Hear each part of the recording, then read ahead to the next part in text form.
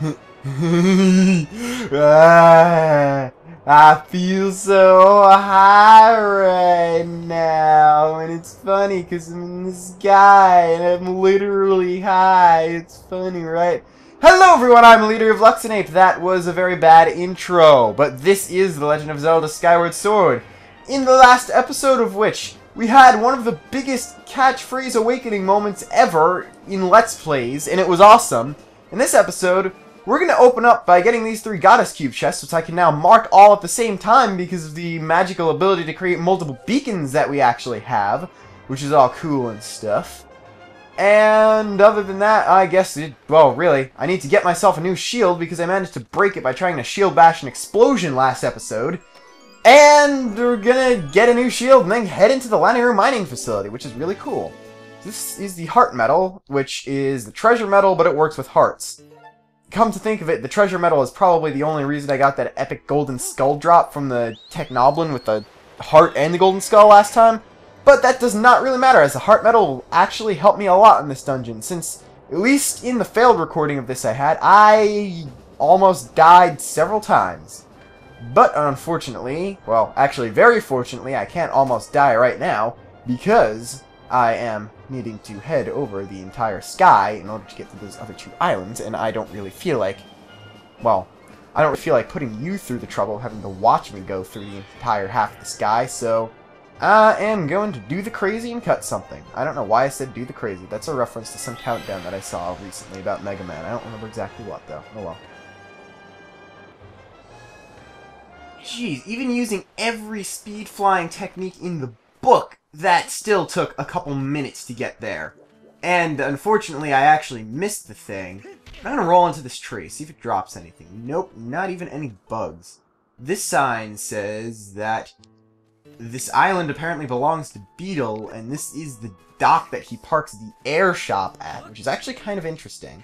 But more importantly is what is in the treasure chest that I intend to get. Because I said in the treasure chest. That doesn't really count as a pun. It's just stupid. Puns are not stupid.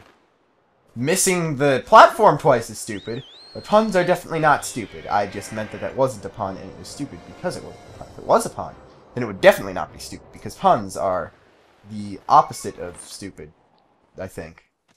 I don't know. I'm not exactly the opposite of stupid, so I can't really talk much about what is and what is not stupid. But what is definitely not stupid is the piece of heart you get from this. 2 to go for another heart container, which I really,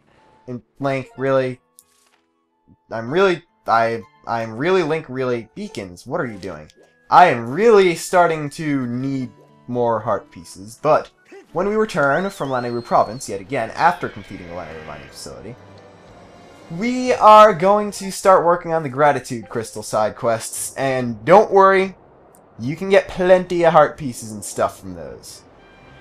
So we're not going to be without a lot of hearts for very long, especially since we already have almost half of them, and we are going to with the heart container that we're presumably going to get from the next dungeon, which is double great, fantastic, awesome something. So this island, I actually really liked how the game handles those plants that were too far away from the camera to load properly. They look loaded wavily, so it actually looks cool. That might have just been what I saw. Either way, this island, you just have to blow that up to get the chest. But anyway, yeah, Gratitude Crystal side quests. There are several other rewards besides just the Gratitude Crystals, and some of those, indeed, will help you at least get pieces of heart. Now, I would ordinarily go to Skyloft and show buying another shield and all the stuff, but the thing is, it's really just the same as the other shield that we already bought. I'm not going to do anything else in Skyloft there, because the failed recordings show that there's actually nothing else I can do that I want to do at the time, so I am going to see you back in front of the mining facility in what is going to be a very, very long time for me. But I hope considerably less than the 10 minutes it's going to be for me, for you. Because, you know, I have to fly across the sky, I have to go to Skyloft, and then I have to fly across the sky again to get to Lanayru, because I have to be doing this with the Pillar of Light that's the furthest away from Skyloft. Happy times are ahead for me, and Good ones for you, because I'm going to probably be complaining real hardcore at the end of this. So, hi, hey, hello. Welcome to the entrance of the LeaderofLuxinape mining facility. When I first stopped and said I was going to cut the video after getting the last goddess cube, I'd been recording for approximately 7.5 minutes. I've now been recording for 17! Of course, the fact that I actually landed at the wrong bird statue and had to go through the Temple of Time again to get back to the right one didn't help much, but still, they made me spend way too much time in the sky there. But, at any rate, this is the LeaderofLuxinape mining facility. It is a facility where they mine LeaderofLuxinape, which is obvious, right? It should be obvious, right? It has to be obvious. It can't not be obvious that they would mine LeaderofLuxinape at the LeaderofLuxinape mining facility, right? So, this dungeon, in general, it's a very abnormally constructed dungeon. Instead of having a mini-boss and stuff, it mainly consists of you going through several main rooms with timeshift stones where they dump a crap load of these arachnids on you. They're larval monsters said to live for 1,000 years, during which they're continuously growing. Though the larva is small in size, it is quite ferocious and often found in swarms beneath the sand. It tends to leap towards moving objects such as yourself. These guys are pathetic. They're weaker than Keese. They will always die in one hit from anything that could possibly resemble a weapon. Like, watch this. I can sweep through it with the beetle. They're so weak. So yes, you're going to be fighting a good 200 to 300 of these guys throughout the dungeon, as opposed to having a legitimate mini-boss. There are several other enemies that actually pose a threat to you in the place. It's just that you're not going to go very far without finding an arachna or 8. Good job, Link. You didn't even get 6 feet from... He didn't even get his own height away from the edge before he fell in. That's what I'm saying. You have until the bottom of the shield, if you're using the wooden shield, hits the ground before you will sink in. That's nice. It actually completely replenished the stamina meter, the cutscene, I think. Now, you may have noticed that there was an identical switch on the other side. And since there's only one door in this room, that switch can't do anything, right? Well, that's not right. Because it's wrong. Because you saw that grate there with the treasure chest, that hitting the other switch will indeed open that door and let you get the chest. I'm going to have to remember that it's only been less than 10 minutes of me recording now. I'm going to keep looking at the clock, seeing it's over 20 minutes, and stop already. Okay, that statue is already blown up. Never mind, I didn't need to do that even. I'm going to keep looking at the clock, see that it's been like 20 minutes, freak out, and end the episode early, give you absolutely nothing to watch for the next day or so, depending on what I record after this. If I can record anything. I don't know. So, yeah, I need to remember. 20 minutes is 10 minutes for me. I've done 10 minutes of stuff that was cut out. That's actually a lot less difficult to remember than I thought it would be, because it's 10 minutes. Even I can subtract 10 from stuff. So this should give you a red rupee, of course. You're gonna see there are a few red rupee chests that have blue rupees in them. Excuse me, I'm saying that right away. So, yeah, in the failed recording, I did the failed recording of this and the next episode. So, I already been through most of LeaderofLuxinape mining facility already very recently. And I know most of the stuff I need to do, like to remember to tattle on Nostalgia this time. A snake monster from before the dawn of time. 3 bone-plated heads and a thirst to cause pain, keep writhing even beyond death. My analysis shows that to defeat the cursed snake, all 3 of its heads must be simultaneously destroyed. So, yeah, we're not going to go with the shield bash strategy, since it's gonna break my shield again, but the random flail around and hope you can hit all 3 heads before they start regenerating strategy. Because that's what has always worked for me somehow. And, of course, which is very nice, they give you red rupees. Which is very nice. I think I just said that. There we go. I don't know, it's probably wasn't intended for you to be able to defeat them that way, but that's the way I always do it, so that's the way I always am going to do it. I feel the need to say it. I really do, but nobody is going to get the reference in the first place, probably, so I'm just going to not say it. Anyway, this room that you are going to be seeing momentarily, yes. Momentarily. This is the main room of the mining facility. However, we're barely going to see any of it this pass through of the room, possibly even this episode, depending on where I decide to cut it off. What we want to do is bomb those boxes so Link can jump over there, since they're... Spoiler alert, there's nowhere you can go on the other side. There's an electro shoe here. Nope, no. See, that happens automatically. Just the act of shaking off a choo-choo is going to make you thrust attack when you're done. That's going to drop a jelly blob that's going to fall off the edge. I think it actually did. It's so annoying. You take half a heart of damage that you never would take if the sword controls are fixed slightly. But this is actually a new enemy. It's not just a yellow keys. It's a thunder keys. It's basically a keys that can generate its own electricity. So, yeah, everything is electricity kick in the dungeon. Luckily, I was able to somehow wipe them both out with not only one shot, but by accident when I wasn't trying to kill either of them, just take my sword out. So, we're not going to bother... I'm not going to get myself hurt by their electricity just to show that they can generate electricity. There's this whole thing where, in order to... I think there's actually a video about Let's Playing where you have to... Apparently I have to make you trust me, or you're not going to like these videos. That is going to be a lot harder in practice than it sounds in my head and on the non-existent paper that is also in my head. I have paper in my head. That kind of explains a lot about me if I have paper instead of a brain. So I'm not going to say anything else about that. I think it would be a good idea. But, new enemy! Again, this is a Froak, an odd creature that is cowardly by nature. It will expose an array of densely packed defensive spikes when approached or provoked. You defeat a zero descending hit. Okay. So, a Froak is very interesting. You can't touch it when it has spikes out. But when the spikes aren't out, hitting it will cause it to explode.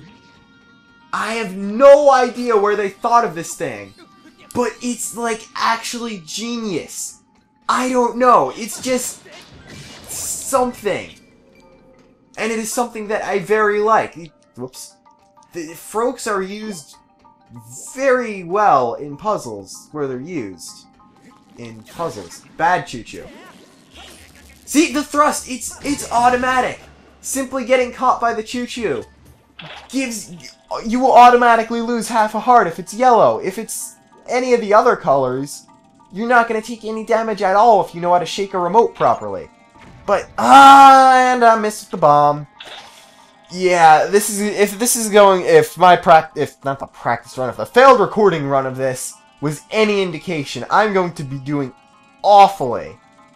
Granted, I didn't have the audio on my TV on. My shield almost broke again, actually, because I couldn't hear any of the cues when I was trying to shield bash stuff. But that was cool. Accidental jump attack is actually kind of epic, even if I was just hitting a barrel. Yeah. Basically, I did really bad without the audio, but with a really good warm-up to the dungeon. Imagine how bad I'm going to do with the audio, and how desynced the audio is going to sound. Because I'm recording game audio from my capture card, and it's going to pick up on the microphone a little bit now that I'm starting to use Audacity, so there's going to be an audio syncing problem. So you're probably going to hear echoes of the game audio, like, for a lot. But another new enemy is the Beamos. So it's actually not a new enemy at all, but an old face, or an old one with a new face. And by a new face, I mean old face, since this is the first game in the timeline, but I don't really want to go into that much. It's an ancient security mechanism. The weak point is the eye, as usual. It's also a weapon that fires a focused energy beam. Again, as usual. Phi calculates a 100% failure rate on any attempt to strike the eye with the sword while it is still on top of the pedestal. So you have to either lower its head, or hit it with a projectile of some kind. Lowering its head is always the easy option, because you just cut sideways on those. it does help. They drop blue rupees most of the time. Conveyor belt. Shield bashing the beam back at it does help quite a lot, because it will stun it, and when it's stunned, it can't kill you. I think that's a pretty good reason. So, Link, don't get shocked too badly here. Alright, I have a feeling there is something up this ladder that I need to get. It might be a minor chest. Oh, it's a switch. That's probably important. Yes, it is. It opens the way out. I think that is very important, come to think of it. So, what we want to do is not get electrocuted and start reverse dry humping the universe again. I'm behind the electric fence. That's not a good thing. But these conveyor belts, very conveniently, besides having things that do a whopping quarter heart of damage to you on them, they have random stamina fruits placed out. Literally, you run, and you pick up the stamina fruits. This is another interestinger theme of this dungeon. Running on conveyor belts. I don't know.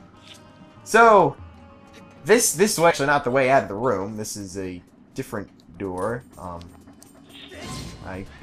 Vimos will turn around towards you if you cut part of their body off. Oh, that was a red rupee chest. This is gonna have a blue rupee in it, isn't it? No, it's actually a red rupee. I know there's at least one red rupee chest in here that does have a blue rupee in it. So I'm not as crazy as you probably think I am. I'm more crazy than you probably think I am. But not in this case. So we got another locked door here, and another conveyor belt that you have to run against. This one, we're stepping up in the world. We've got to climb up a hill while we avoid weird spiky things and collect stamina fruits. There we go. At least I'm shield bashing better than I was last episode. I only took one hit, and that was from the Nostalgia, which are really good at faking you out with their shield bashing. Last time this shield was almost broken already because I made the mistake of shield bashing Vimos. I gave up on shield bashing them because I couldn't hear when they were about to launch the beam, so I just tanked the hit every single time. In retrospect, it was probably a bad idea, since I almost died several times, but, you know. So outside of this time shift area, we've got some Deku seeds, and we've got a Froak. We've also got something suspiciously bombable looking there. Yep, you use the blow-upable enemies as a puzzle-solving tool to explode things for you. This is something that they've done before with Bombwings and the real Bombchu enemies in Twilight Princess and Majora's Mask. I think there was something involving exploding enemies. Maybe Armos. The Armos in Ocarina of Time. There was something else in I think even Wind Waker had something like that. But I still love using explodable enemies as a way to do stuff. But without a mini-boss, we did get the dungeon item, which is the Gust Bellows, which is pretty much an endless supply of blowing air that you can use to blow things away. So in other words, it's pretty much my mouth, but in a handy little cool-looking design backpacky form. Don't really know where I was going with that, besides the self-deprecating humor thing. So, Arachna are so pathetic that you can do that, and they make an adorable little getting blown away sound whenever you do it. They're really, really, really pathetic enemies, which makes me not mind when they throw them at you by the dozen, and as soon as I say that, I get hurt almost twice by them. So, I really shouldn't talk about anything anymore. But what you did get is a goddess plume that is in here. I think I missed this chest in the failed recording since I didn't see it somehow. Don't ask me how I missed it. But what you do get is completely fenced in by these spikes that pop up out of the ground. You have to find your way to a ladder. They will hurt you if you touch them. I probably didn't need to say that. I need to give you some credit as people who who I have to assume have never played the game before. Since it's an educational Let's Play, I have to assume that you have not played the game before, so I actually bring something mildly teaching to this Let's Play instead of just raging at stuff. Which, I have to admit, is more fun than actually teaching. But, you know, I have to pretend that it isn't. So, in case you ever want to return for whatever reason, you get that. Of course, as soon as I say that, I fall off. So I do actually have to use the thing. It would really stink if I had to climb up through the room again. But, considering as this is where I ended the last episode off, I am way ahead of time because I got lost a little bit in the failed recording. So, yeah, I ended the failed recording here at getting Gust Bellows. But since I want to get this dungeon done in 2 episodes, we are going to do the thing with the thing. And, yeah, that's pretty much it. We're going to do the thing with the thing. So, you don't want to do that. I did this several times in the failed recording. I need to stop referring to the failed recording, but I scrapped it because of commentary, not because of anything else. I just didn't talk very well. But what you have to do is, there's actually nothing in the room that the Gust Bellows can help you solve. You have to go back a room, where there is considerably larger mounds. Makes me think of the almond candy, the mounds. It's actually very good. I like the mounds. I prefer almond joy, I think. No, I don't remember which is the one I like better. But, there is sand over here, and if you get rid of that, you reveal, like, 30 arachnas, and they drop jelly blobs, which is indeed their treasure. So I'm going to be way over on jelly blobs, but I still haven't gotten a single monster claw yet, this entire Let's Play. One good thing of having to go through the Temple of Time again was that I got a ton more ancient flowers, just based on the ones that I passed. So I should be fine with them for a while, but the monster claws! I would have so much less problems with the shield if I just got the monster claws that I needed. I only needed 1 out of the dozens of Keiths we've defeated so far. You'd think that at least 1 would drop their treasure, which is more common. May I add you? Add you? What should I add you to? I would like to be able to add you to my list of subscribers, so, you know, that was subtle and everything of a hint. But, yes, I still cannot understand why I haven't gotten a single monster claw yet, not even from a treasure chest as well. Also, keep in mind that arachna do sometimes come out of those sand piles. It's not always money. Then again, oh, also, when an arachna grabs onto you, it's just like a weak choo-choo grabbing onto you like that, but they can kind of gangbang you, and it's not fun unless you're into that sort of thing. Believe it or not, I'm not into that sort of thing. Just saying that now. So, yeah, these Froaks are kind of pointless. You've got Froak in your name. Why can't you guys be as chill as Froakie? You can't just be sitting there just like all, yeah, I'm a frog. I evolved into this giant ninja who's gonna be in Super Smash Brothers. Froakie's much cooler than Froaks. Even if you can use them in a puzzle that involves using their bodies as living bombs, they're still not as cool as Froakie. I'm sorry. I am not really sorry. You're not real. Then again, Froakie's also not real. But he's so cool that it's just real whenever you use your Froakie in battle. I don't know where I'm going with this. Yes, I was considering choosing the grass starter for once in X and Y. X is my main one. And then I saw the second evolutions, and I became Team Froakie and never looked back. Yeah. Alright, so here we've got a Beamos that took out much more of my shield meter than would have been acceptable. And yeah, they can move, and that's not fun. No, it is not. It is none of the funs. I'm thinking we should end this off as soon as we get out of this room, since it has been a while. There's another new enemy there. I'm going to hope to ignore it.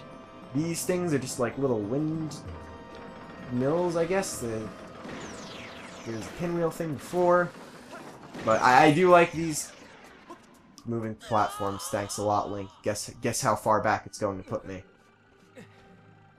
This wasn't as bad as I thought it was. Last time, in the failed recording, it put me back to the beginning of this room when I fell off over here. I don't know why this is any different, but I still greatly prefer it to... Okay, that was creepy thing in the background. I still greatly prefer it to the alternative, which was completely having to redo the room. But whatever, there's a monster horn in there. I'm kind of waiting for the time when the monster horns become obtainable. These little bombs are going to follow me until I cut them in the direction indicated. But I think they just blew up, which is cool. So, up this way, there's another Beamos. Ow, nice. I'll give the thing credit, even if it is mechanical, I'll give it credit for sniping you that well. That's still not nice. So then, this was supposed to be a difficultly designed security system that only the ancient robots could figure out. Literally, if you had better lungs than Link, you could just blow on the pinwheel until the door opened. That's all I'm going to say about that. So here you do have a little bit of a micro mini-boss with 2 Staldra at once. So you might need to beat one of them the legit way. Dying is not the legit way. I actually needed to use a fairy. I did die. I needed to use a fairy at some point in the failed recording too, which kind of worries me. It was mostly the result of the bad shield bashing and not being able to shield bash without having to go back for yet another shield later. But, yeah.